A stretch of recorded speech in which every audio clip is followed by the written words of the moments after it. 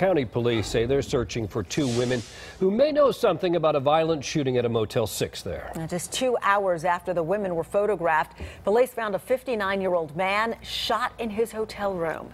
Now, these surveillance photos were taken early Wednesday morning at the location on Southside Commercial Parkway. Fox 5's Aungelique Proctor joins us live now from Clayton County tonight with the story. And Aungelique, the victim is in critical condition tonight?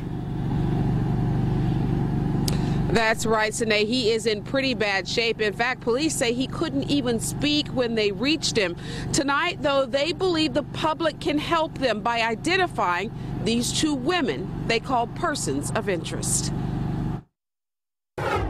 It's not the violence, man, you know what I mean? It's a better way. The violence Grip is talking about took place early Wednesday morning at the Motel 6 on Southside Commercial Parkway, just off Tara Boulevard.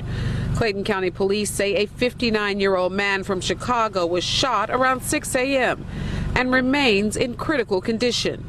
They want you to take a close look at the women in these surveillance pictures who are persons of interest and entered the victim's motel room 2 hours before the 59-year-old was shot. I mean, it's crazy. I just moved in here a couple days ago. I ain't heard nothing about it. You know what I mean?